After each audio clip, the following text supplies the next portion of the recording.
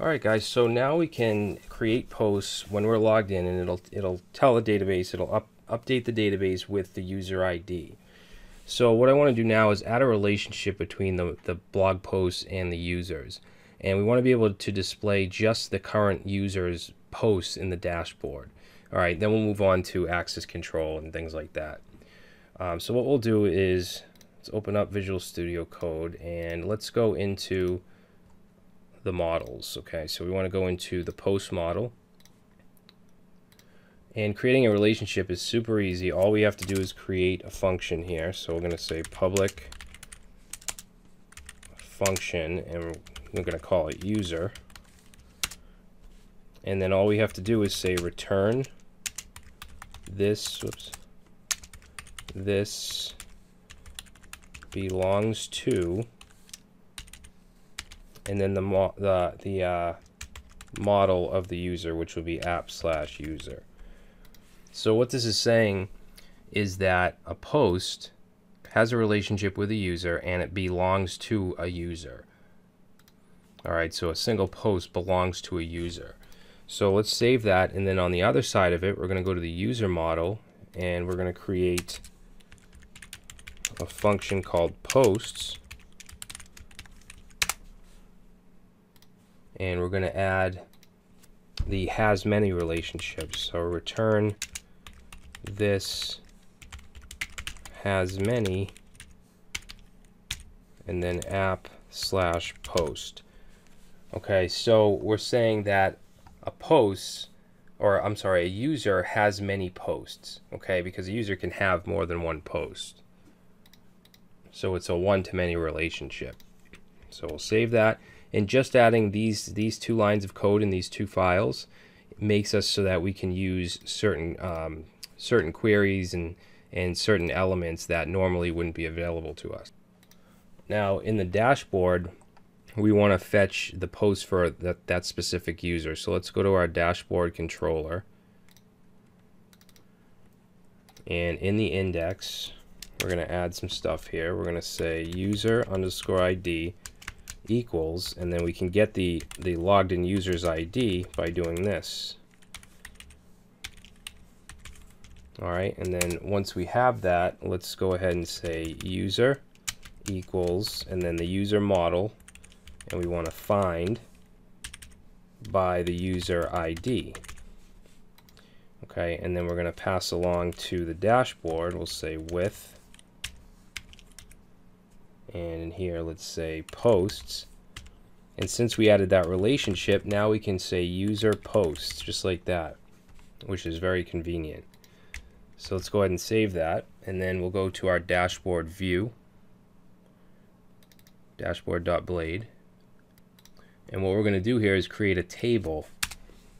So let's say table class, table, and table striped. Okay, and we want to have a table row with some headings, so let's do tr, and in here we'll do th. Okay, all we're going to have is the title, and then we're going to have two other headings which will be blank, because that's going to be the edit and the delete buttons. Okay, so now under here we're going to loop through all the posts for that specific user. Okay, so for each posts as post. Oops, don't need that. And then let's put, we'll just copy that.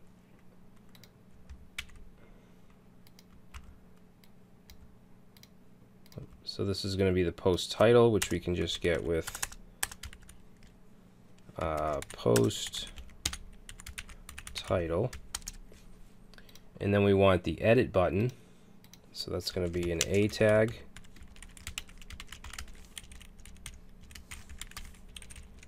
so it's going to go to /posts/ and then the ID /edit.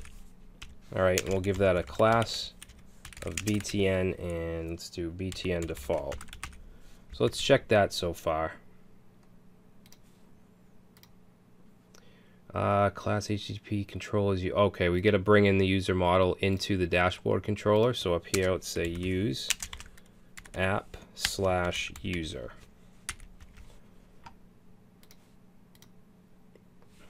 Property post does not exist on this collection instance.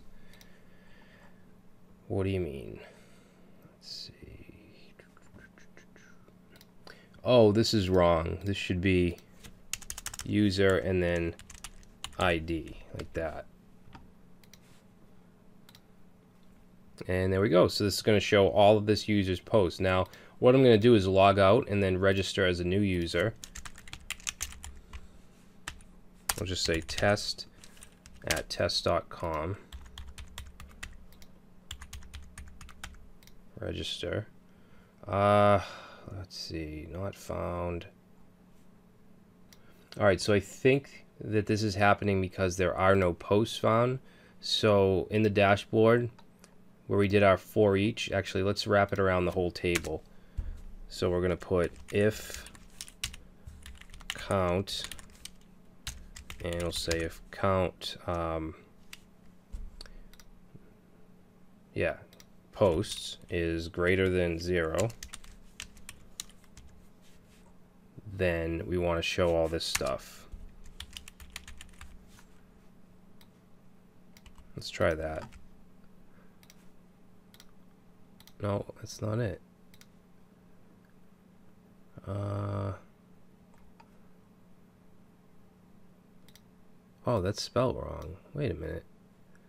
Okay, so we're getting redirected to dashboard that's spelled wrong. So login controller, register, right here. Spelled that wrong. You guys probably didn't do that.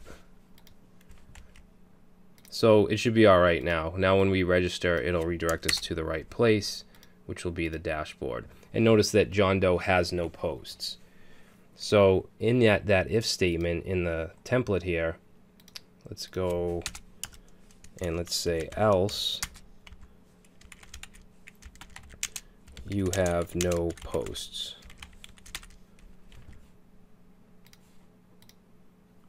Okay, and we'll create a post. Let's call it post 5. This is post 5 by John. Actually, we don't need to put by John. Okay. And now if we go to our dashboard, we'll only see post 5 because that's the only one that we created with this account. And the edit button should work. Okay. And now let's add a delete button. So we're going to take the same stuff that we have in the show view for the delete, which is this form right here.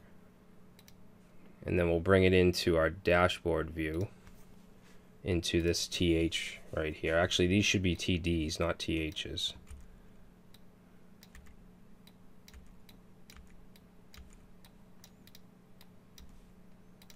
Alright, so let's paste this in here. And that stuff should all be the same. We'll save it. And let's create another post just to delete. Okay, so we'll go to our dashboard and let's delete. And there we go, so that works, good. Now another thing I want to do is make it so that it says written on and then the date and then the name of the user. And since we added a relationship, we should be able to do that. So let's go to our post index and go to right here where we have written on. And now we should be able to do, we'll say by post, and then we should be able to do user. Remember we added that user function with the relationship, and then we can get any user field and we want to get the name. Alright, so that should just automatically work. So let's go back to posts, and there it is. So you can see it has the right user. We'll also do it on the show page. So let's just copy this and go to show.blade, and we're going to put that right here. So now both the index and the show should have the author's name. All right, so in the next video, we're going to start getting into access control because we don't want guests to be able to post and edit posts. We also don't want users to be able to edit each other's posts. So we'll get into that next.